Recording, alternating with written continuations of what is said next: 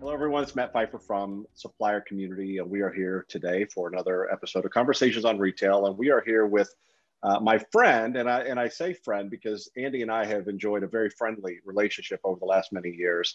Conversations on Retail is an opportunity to get to know people that we've had interaction with and have inspired us, but to be quite honest with you, as people that we really don't know. And I wanted to use this opportunity, as I have with other folks in the past, to really get to know Andy better, this person that I've known for probably a dozen years now and had tremendous respect for based on the things that he's accomplished. But what we normally do, Andy, is we start by talking about childhood and upbringing. Sure. And the purpose for that is to really kind of get to the human being that you are today and what has motivated you and driven you and where did passion come from. So Andy, if you would just introduce yourself just really briefly, and I want to kind of get into some questions.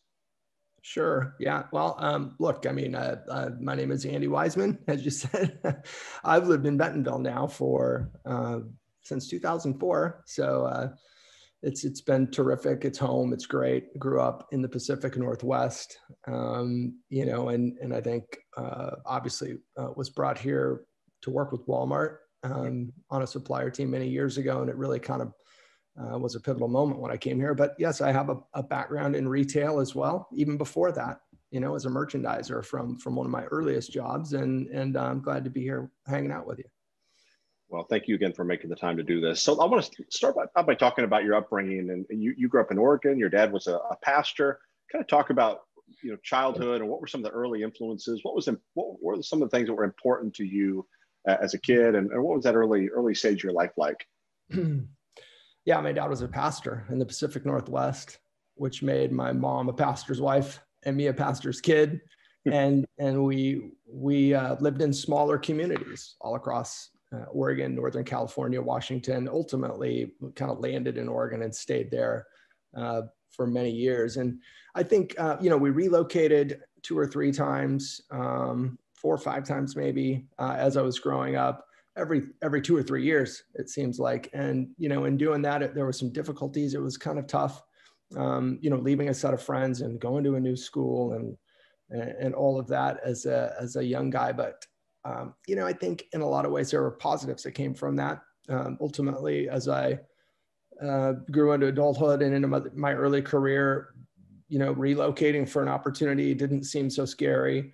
I think dealing with ambiguity in work or whatever situations, having grown up used to change and new scenery and new schools and things like that over the years, I think helped me as well deal with a comfort level related to risk and new opportunity. And so it was good. And my parents, as you might imagine, being very conservative, instilled in me a great work ethic, I think. And that has helped me all throughout my career, whether I was working for somebody else, working for a partner, for myself, or for clients. It's something that's really helped me.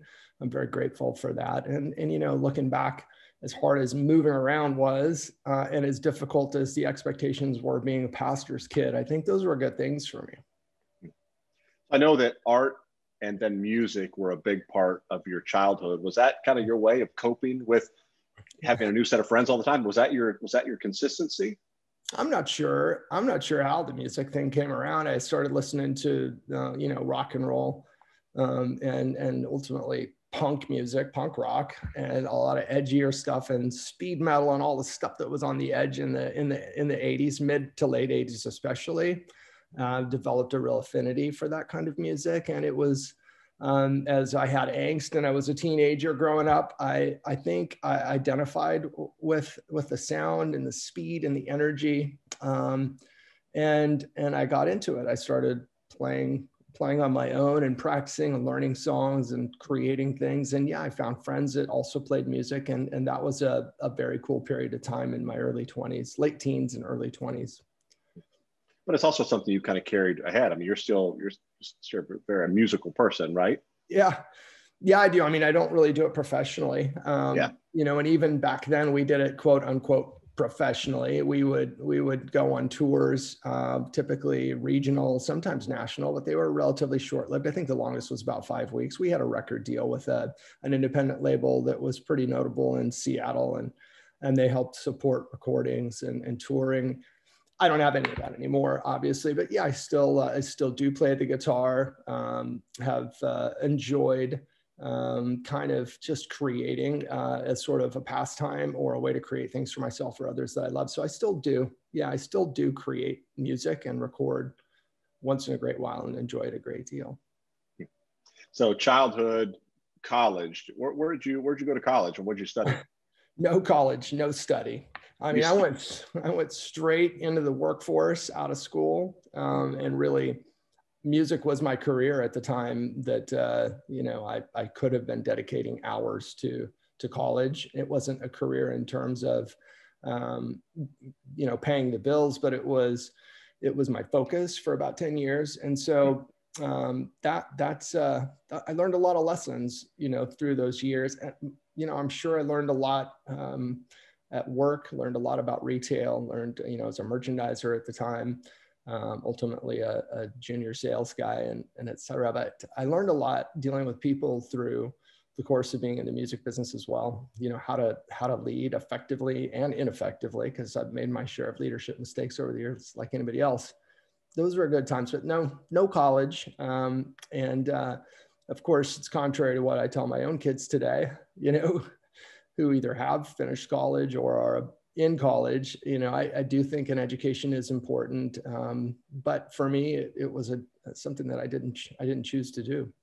Yeah, which is ironic, and this isn't about me, but I'm just the opposite. I went to college and wish I wouldn't have. I wish I would have just, you know, I've known since I was 10 years old that I wanted to kind of have this entrepreneurial journey, and it took me until I was, you know, 32 to have the courage to break away from a great gig at Walmart to begin to enjoy that. So it's interesting how everybody kind of has a different perspective based on their own experience. Yeah. So tell me about the position that you had in Oregon that ultimately led you to Northwest Arkansas. How did you come by that position? How did you grow in that position? And how did you end up with this opportunity to relocate? Yeah, I mean, I started my first real job, I would say, outside of working at a Pace membership warehouse, which was ultimately bought by Sam's Club. Right. I didn't know that. How long were you at Pace? I was at Pace 2.5, 3 years. Okay. You know, after working at McDonald's, like every kid does or should. And it went to work for a merchandising company called PIA Merchandising. It was based in California and had a sales or merchandising territory. Really, it wasn't sales initially, and ran around the beautiful state of Oregon doing planogram resets at Rite Aid drugstores, Fred Meyer, and some others, and really began to love merchandising, assorting product, doing resets. And then it sort of evolved into promotions of sorts where I began to sell to independent grocers there on the grocery floor and cut things in and cut the competitors out and began to really enjoy that. And then that company provided opportunity for me to move to a great fishing tackle manufacturer called Pure Fishing. Oh, okay. Where I worked for about 6.5 years. My boss at PIA went to work at Pure Fishing.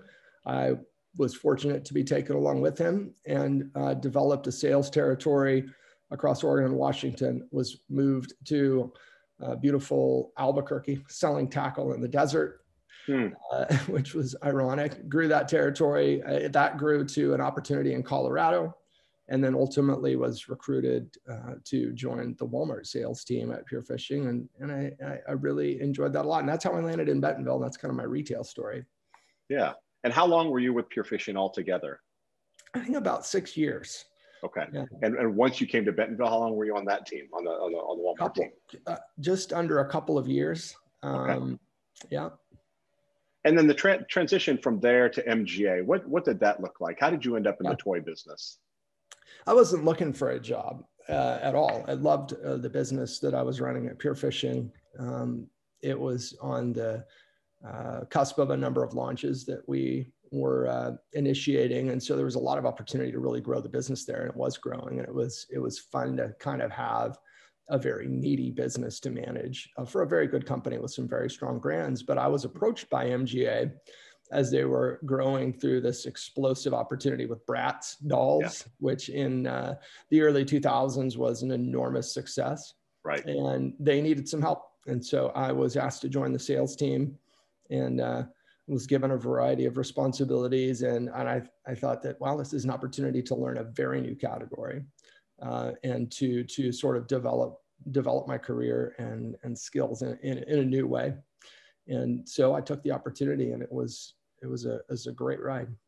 So you said the opportunity came to you. You weren't looking for a different position. Right. How did they find you? How did they know you? Was it a personal relationship with someone? Or? Yeah, it was through personal relationship, really. I mean, it was through the husband of the team lead on the business, who I had struck up a friendship with, and we actually skateboarded together and enjoyed that, which is another great sport and activity I enjoy to do even now.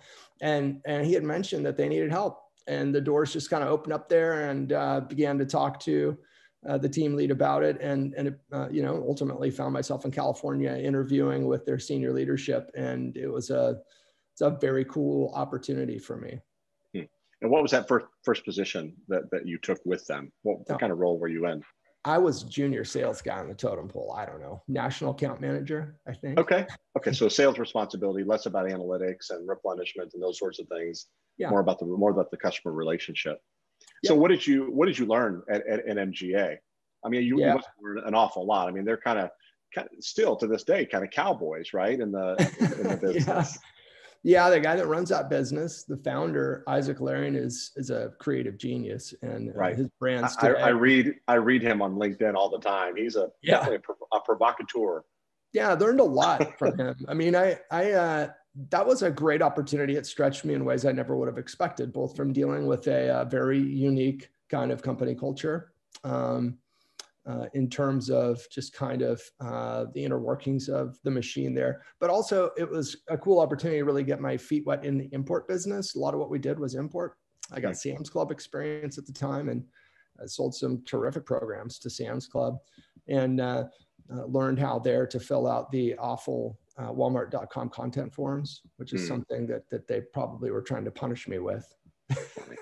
But it was very, very good experience. I also learned how important speed to market is, and how, when you have an opportunity, a brand that's very strong, to not necessarily dictate terms with the customer, but to really take that consumer demand and leverage it into big opportunity to win for the company that you work for and for Walmart and Sam's Club. So it was a terrific opportunity to leverage that demand for me. And I learned a lot through that. Yeah. Any failures that you could point to? Any things that kind of tripped you up in that transition from fishing into toys? And I would guess that it would be kind of a very, and I'm guessing completely, but fishing, kind of a more established business, maybe a more relaxed culture. And then you step into this very fast paced, high pressure. It seemed like the founder was constantly picking fights with Mattel. And it just seems like it might be a completely different culture. Yeah. Yeah, I mean, I think one of the mistakes that I made was getting with the pace of things at first. I wouldn't call it a mistake, but maybe a challenge, because you're right, pure fishing, a stable $250 million business at the time, year over year globally, a very a stoic business run very much like a standard CPG group, and a bunch of smart, experienced people were running that business. It was domestically supplied to Walmart. It was a well-oiled machine. And if you were throwing down a 5 or 10% growth, you were a hero. In the toy business, it's very, very different. And at that time at MGA, things were exploding. The business was well over $500 million, as I recall, globally. And how long did it take to get there? How old was the company at that point? How old was MGA or Pure MGA? MGA. I really don't know. I mean, Isaac started out as Microgames of America, I believe, in the very late 80s or early 90s. So the business had been around for quite a while, and this was Isaac's first explosive hit. But he had been around for a while in the toy business and had some success with handheld games and other things. Okay. Interesting. So the culture was obviously very different. How long were you there, and how did your roles and responsibility change over that period of time? I was there for just shy of 2 years. And roles and responsibilities didn't change a lot, but the product line sure did. So, as we received other opportunities with other licenses, whether it was Shrek or Little Tykes ultimately, which we bought at the time, there were a lot of new opportunities thrown my way all the time. to take and run with. And so that was an exciting challenge. It's always something new. It wasn't an annual sales meeting at Pure Fishing, for example. We'd have an annual meeting and we'd look at new items, and we'd go out and we'd get the business once a year and maybe look for some feature business. This business was always running, always changing. How big a team did you have at the time, roughly? I think there were 5 or 6 of us on the business in Bentonville. Okay. Maybe 4 or 5 in Bentonville and 2 or 3 in Van Nuys that were supporting Walmart directly. Okay. Relatively small team considering the size and the trajectory. Correct. Yeah. It was awesome. Yeah. No, that's great. So after those 2 years, did the next opportunity come looking for you, or were you ready to do something different? Yeah, I had an opportunity to go to work for a young company called Sepia, which was developed and built by another very iconic guy named Russell Hornsby, who is another genius in his own right, very creative, a guy who's developed his own hit product lines over the years, multiple times, ultimately developed Trendmaster, which was the company that was the predecessor for Sepia, into about a $250 million company that he sold to Jack Pacific. So I joined their team, and that was, I think, early 2007, and with responsibilities on Walmart and Sam's Club, and that grew and developed over time. And how big was that company compared to what you had left at MGA? Yeah, well, the business at Sepia was very small. It was, I think we were about a $25 million business at the time. Okay. And at retail, maybe 50 million globally. And what had motivated your desire to make the change? Well, I wish I could say it was my desire to change. The company bought Little Tikes, MGA did, and in that buyout, had inherited a bunch of senior salespeople that had a lot more experience and tenure than I did, and they were, brought into the Walmart team, and so my position was eliminated. I was very, very fortunate though, because Sepia called me, and I ended up being, my last day of the job at MGA was 12/31. And my first day was January 1st at Sepia. The transition was very smooth and quite remarkable. And it was a very neat opportunity. And how long were you at Sepia? I was there for a little over 3 years. And that was an incredible ride. Yeah, similar roles and responsibilities, couple of great products, right?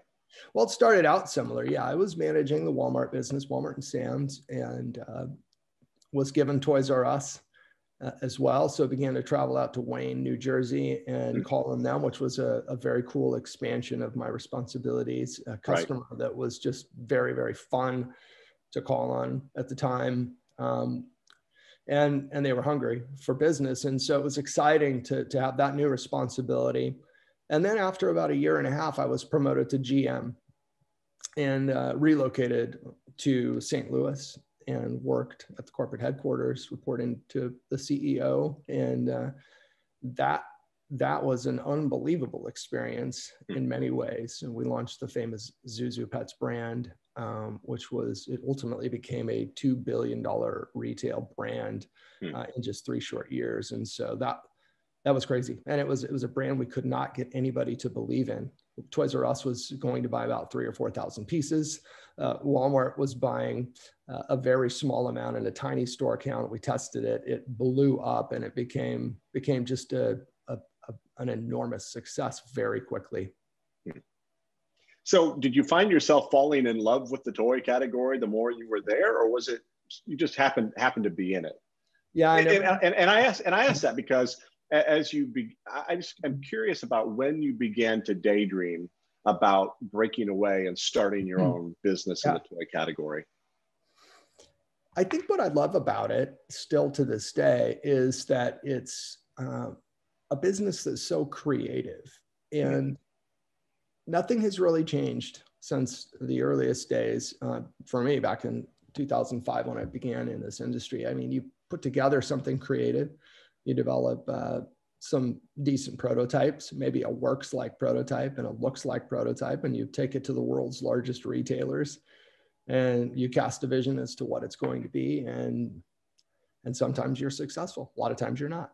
And I think that fast-paced kind of create, present drive kind of process is very exciting. It's a lot of fun. And I began, I guess, to think about doing that after, watching the success of Isaac with Bratz, learning from Russell so much about how to develop and launch product. And I began to kind of hunger to do that on my own. I've always had an entrepreneurial bug and always wanted to sort of chart my own course, and develop and launch my own product. In fact, and that goes back to my days at Pure Fishing when I would work with our marketing people to develop and introduce concepts that we had sketched out on paper in Bentonville. And so love that part of the toy business. Yeah. So when did you begin daydreaming about Redwood? What would become Redwood Ventures? Was it while you were at MGA? Was it while you were at Sepia? I don't remember the exact time. I'm sure I would say it was probably at Sepia. Okay. As I began to kind of wonder if I could do this myself. I remember thinking that Isaac and Russell, if they can do it, I might be able to do it as well. And I found that sometimes I could, sometimes I couldn't. Maybe a lot of times I couldn't do what they do. Those two are remarkable in their own right. But I began to think that way and began to put together sort of a plan to go and do that, and ultimately did in 2010. Did you have some ideas in mind at the time for what the toys would look like? Or was it just, I want to start an organization that develops these types of products and then we'll kind of figure out what those products look like down the road? Yeah, well, the toy business is all about product, mm-hmm. and having something that could work. I would say the two kind of began together. I mean, I realized that we had to have a great product line if we were going to create a great company. And so the two happened about at the same time. And,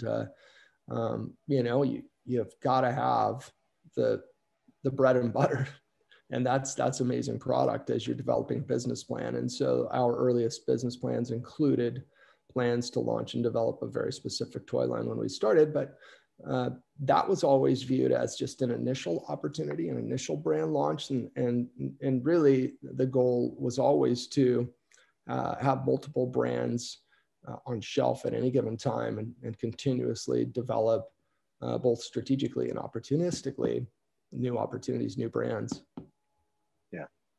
So I told you, I've known since I was 10 years old that I wanted to start and run businesses. And it took me until I was 32 to figure out what that business would look like. But, I worked for Walmart at the time. I had just completed an expat assignment in Japan, and Walmart was a company that I think this is still true. There was just no tolerance whatsoever for any sort of side hustle. So I was very open about my intention to do something. Long story endless. I ended up going to work for another company for a year while I was working on my side hustle evenings and weekends and mm-hmm. early mornings. And after that full year, I went into it full time. So I'm curious, with that in mind, what did your transition from full-time employee to full-time entrepreneur look like? Was it evenings and weekends and doodling and talking to investors and building a team and partners abroad? And what did it look like? No, I mean, I got bought out of my contract at Sepia and took some time to develop a business plan, raise funding, find partners. And so there was a cold, hard stop for me, which enabled me to completely focus on developing that plan. So you say bought out. So you had partners and venture capital. Well, no, I wish I don't want to confuse Redwood with Sepia. At Sepia, I had a contract, and I basically ended that contract and took the time and proceeds from what was left in that to go ahead and prepare the plans to launch Redwood.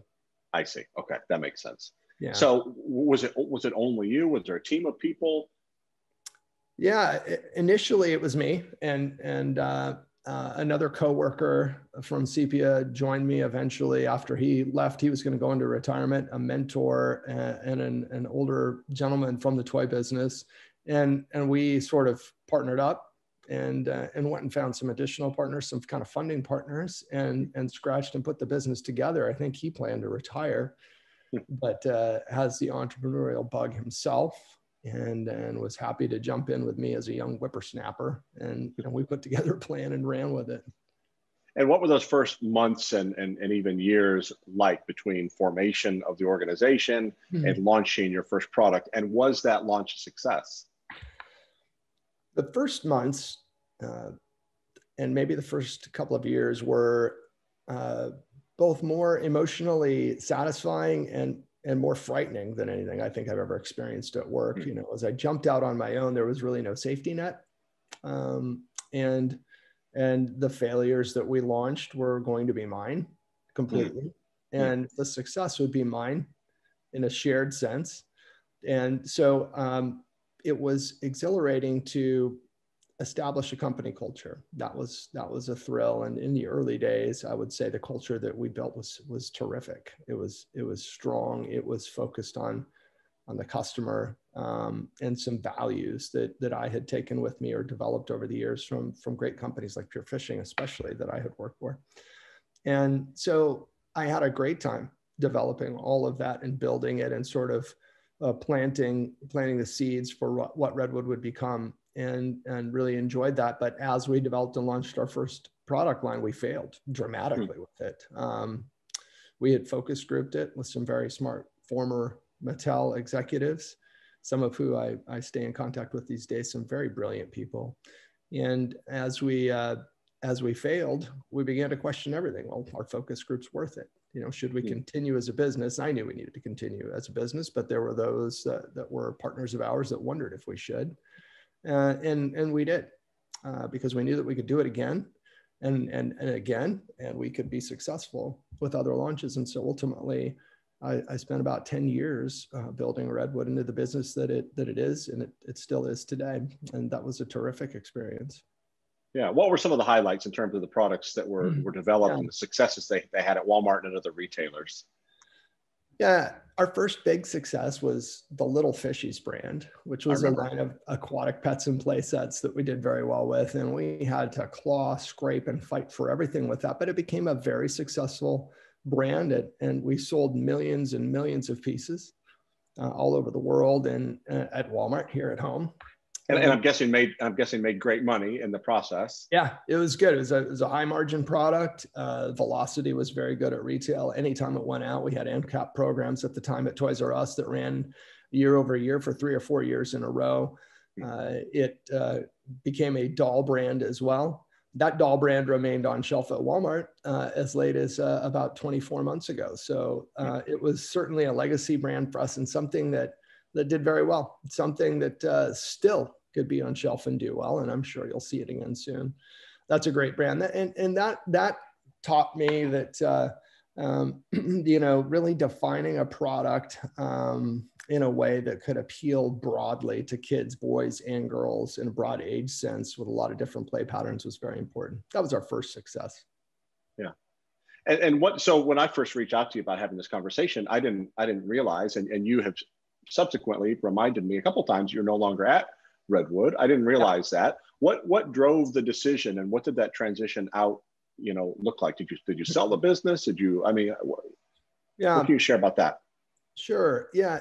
You know, we developed a number of successes at Redwood. We also developed a number of failures, and that's the nature of any toy business. And we grew ultimately to a business that was about $120 million at retail. And we were completely virtual. So I had partners in Hong Kong, a partner in Minnesota. There was me. I ran the business from here in Bentonville. And we had a team of designers and creatives and engineers across the country.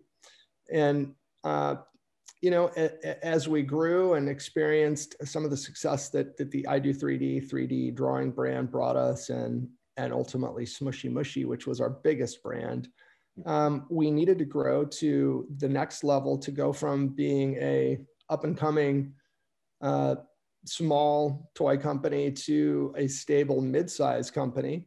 And there were just differences that the partners that I had brought into the business and I had in terms of strategy and how we foresaw the business going forward. And so, you know, those things were contentious at times, even though I think ultimately we wanted the same things for the business. We had different plans for the business to get there. And so about 1.5 years ago, I took my part of the business and moved on And so that's kind of how things happen. And I would say that the company still exists, and hopefully will be very successful for many years to come. Yeah. Yeah. Based on what you know now, including kind of this last 12 months of COVID, and how it's changed so much about the way, we shop and consume, and what would you have done differently? If you were to assume that you would still be involved in Redwood today, what would you have done in the early days of founding that business to have, prepared the business to endure for this past year and then those ahead? Yeah, I think I would have invested more in people earlier on. We did $120 million at our peak with 13 people. Wow. And that it's a remarkable accomplishment. Although when I compare those numbers with what we did at Sepia, we had 15 people when Zuzu Pets was on fire. And so you can do a lot if you're focused and you have a very hot product line.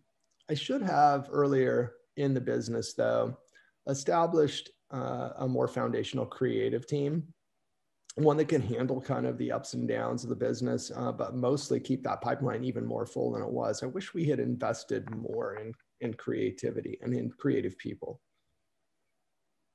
Yeah. Any other regrets? I mean, again, I have never known you particularly well, but there have been multiple times that I've engaged you, say, hey, do you want to do this? You want to do this? And it felt like it was a very intense, often period of your life, and time was just, I mean, I don't want to call it pressure. Maybe you want to call it pressure, but was it a period of a season of intense pressure trying to manage this rapidly growing business that had hits and failures and only 13 people? It was. I mean, because even before we had those 13 people, there were the years where it was just my partner here in the US and I, and contractors and sales reps around the country. So I was on the road a lot, on the phone with Hong Kong and China late at night, many times. And any regrets, I would say, yes, I have some. And primarily it's that I let, in many ways, that business become, kind of the end all for me. I had to spend so much time on it that for those around me that I loved, I didn't have enough time or energy at times. And I think it's a common struggle that we all have, especially as entrepreneurs, and one that I wish I had reined in a little bit earlier, but the business required that in order to grow. So, in one sense, I had to be there, I had to do it. But if I could go back and do it differently, I probably would have found a way to manage that in a better way. Yeah, it was all encompassing. And the failures were really tough to manage through, driving the business forward when we were struggling. And then, when you're very successful as well, like we were with I Do 3D and Smushy Mushy, that brings its own unique pressures to the business and to your personal life, and managing through all of that. So people say there are good problems, and I don't really agree with that. You'll hear, wow, that's a good problem to have. And I don't really believe that's the case, but your perspective on those problems and how you manage through, and your balance as you go through it, is very important. Yeah. It's interesting to think about, my 16 years as an entrepreneur, what you just said a second ago about, I mean, it seems as though maybe the best years on paper were some of the hardest years to get through. And sometimes the tougher years on paper were a little easier to endure. Talk about the transition from Redwood now into Lean In Bentonville. Talk about that organization and your team and what you all do. Yeah. Well, when I left Redwood, I had puzzled for a while about what to do next. Do I begin a new business from scratch, creating toys and other consumer products with the network of connections that I have around the world in manufacturing and distribution and et cetera, or do I take a different direction? And I began to talk with the founder of Lean In, who is Heather Ronquetto, and she's been a very successful business person herself over a number of years, a buyer at Walmart for about a decade. She ran a $5 billion P&L when she left there. And then as after that, a very, very successful consultant who helps companies develop and manage businesses at Walmart and Sam's. And I began to think about what it would be to work with her, and joined her some months back, a little bit more than some months back, and have really enjoyed it, because it's been a transition where it's been very natural, but it's also been an opportunity for me to take the experience that I have, successes, failures alike, and to sort of work as a guide for other businesses that are either looking to open doors at Walmart or have a business at Walmart that they want to grow. And I've enjoyed that. It's a real joy to be working with people who are hungry to grow, and to have a meaningful way to apply what I've learned through the course of my career, and helping people achieve that. Yeah. I was having a conversation with Nathan Spang just the other day from Retail Sports Marketing. We're talking about kind of the future of retailtainment, and it doesn't matter what we were talking about, but I was just talking about how the older I get, the more honest I become, and the less worried about what other people might think of that honesty. Mm-hmm. And it's been fun kind of becoming the wise old men, right? And so I imagine you're having a lot of fun in that new role. What kinds of businesses, in terms of size, stage, category, are you working with? Well, first, I wouldn't necessarily call myself wise, but I would call myself old, and I definitely feel older every day. But we're managing businesses that really are widely varied. There are businesses in all sorts of different spaces, whether it's novelty candy or toy. We've got obviously a core group of terrific toy brands that we're working with. Some of those toy brands rely on licenses to be relevant. Some of them couple license with innovation. Some of them are outright innovators themselves. And so we love the core toy business. That's a business we're very familiar with. But we do business in party. We do business in seasonal. We do business in impulse. So we reach really across the box, including sporting goods and beyond. And it's a lot of fun every day to have a focus that's not only multi-buyer, but really multi-category and multi-retail. We have the capability of reaching outside of Bentonville, and have done so successfully with some lines through a network of sales partners that we've developed over the years. And so we're a multifaceted group. We thrive on that variety. And we enjoy mostly the opportunity, I think, to partner with clients in a very strategic sense that want to get together early on before a brand or product is launched, and discuss the line in its earliest formative state, so that we can, add our feedback as a team, because we've seen a lot of product over the years, a lot of failures, a lot of successes. And so, the businesses that we work with are incredibly varied. The ones that we enjoy the most and are most effective with are the ones that invite us in early on and really bring us in as collaborative partners. Of all the impacts that have been made as a result of COVID, which would you say has been the most profound in terms of how business is done between brand and consumer? I mean, obviously considering the retailer as an intermediary, but what has had the most profound impact and will continue to have the most lasting change on the way business is done? Well, there are numerous things we could talk about, but I would say that as it relates to Walmart specifically, we'll just focus on them for a moment. Their ability to drive the online business has changed forever. And I don't think that will ever change. And it's given them a boost up in ways that none of us could have foreseen. And their grocery delivery and pickup today opportunities are something that people take advantage of now that they never took advantage of before. And so those are things that really our clients are thriving on, and it's opportunity for all of us. So I think just that's probably the biggest one I can think of. I saw opportunities pop up though in categories at Walmart that we never would have expected, that came out of nowhere, and that highlighted the need for speed to shelf. And that's more important than ever. I think that it was a wake-up call to a lot of companies that when opportunity arises, we have a limited time sometimes to react. and to exploit that opportunity, both as retailers and as makers. And it really kind of brought the fast to the forefront with a number of opportunities for us as well. Yeah. I was going to ask you earlier about speed and I'm not exactly sure how I'd want to ask the question, but just this idea of is speed to market more of a thing, or is there kind of this cautious sort of optimism that's being built in?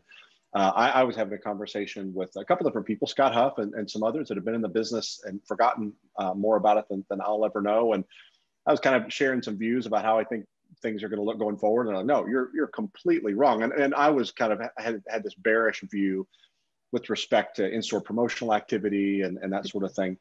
And just what you said about speed to market, I think is key. So yeah. The last thing I want to talk about is, just talk a little bit about, about who you are as a human being beyond, what you have done for the last number of years working with in the toy business and the sporting goods business as an entrepreneur, and now advising supplier teams of various size, stage, and categories we mentioned before. Who are you? What do you want to be? What do you want to be known for and remembered by? Yeah, that's a tough question. First of all, I don't know how interesting this really is to anybody, the question, because I consider myself to be sort of rather unremarkable in a lot of ways, but I want to be remembered as a guy who, from a career standpoint, was effective and good to work with, and somebody who brought added value to whatever business that I was on at the time in a way that was lasting.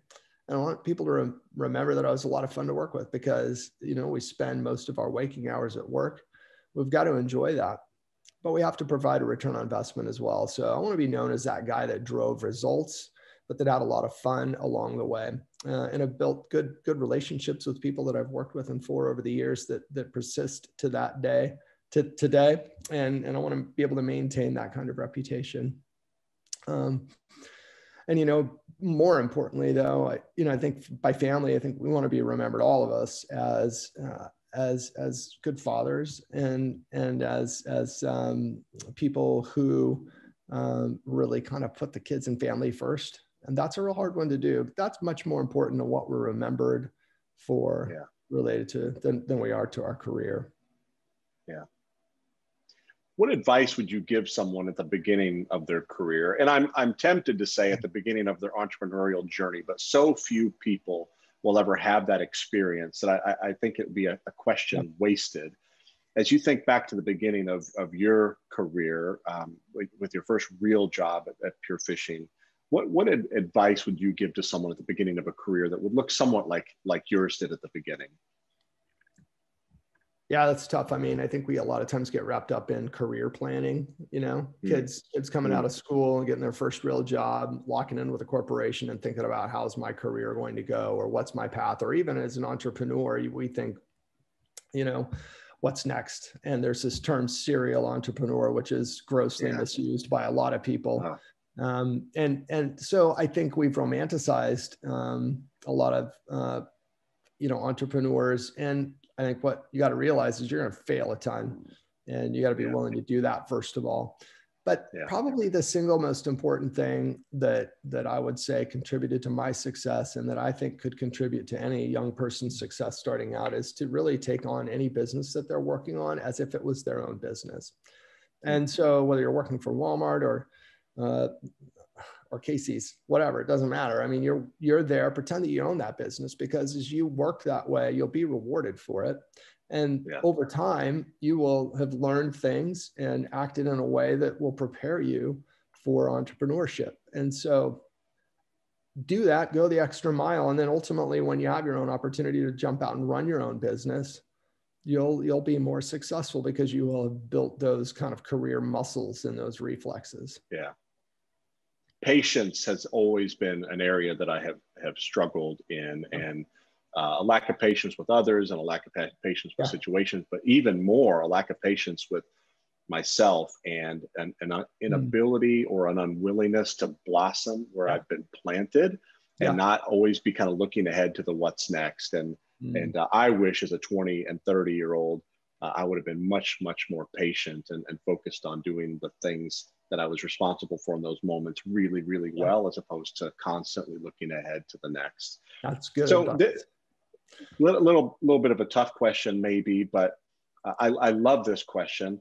What have you yet to accomplish in any aspect of your life that motivates you to keep playing the game hard? It could be in your personal life, in your walk in terms of your faith. It could be in your professional life, or some sort of entrepreneurial something that nags at you, that you just know you need to do it. I don't know that I can give you a tangible answer to that in terms of I've got to get this done and put a stake in the ground. But one thing that I think I carry with me from what my parents taught me and some of the early rewarding experiences I had in the band and the career is that I need to strive to improve all the time. And the desire to grow and do more today than I was able to do yesterday, I always have with me. And so if I lose that, I'll definitely have a problem. And I'll definitely be able to answer your question, well, I want to get that back. But that's my answer to the question. You know, just that desire in itself, and this might sound a little bit vague, but this desire to continue to improve is something that I've got to hold on to and continue to execute against. Well, Andy Wiseman, it has been great talking with Thanks. you. You've been really good to me over the years, and when I've asked you to speak, or I've asked for advice, or asked you to help another person, you've always been super gracious toward me and with your time. And you're a guy that I've really looked up to. I've admired your hustle, not having any idea what was going on kind of inside your mind and inside this fortress you're trying to protect in terms of your business, your family. But I really appreciate you making time to visit today, and I hope the folks that watch this will gain something from it. And best wishes in this new role, and I look forward to catching up with you again soon. Enjoyed it. Thanks, Matt. Take care.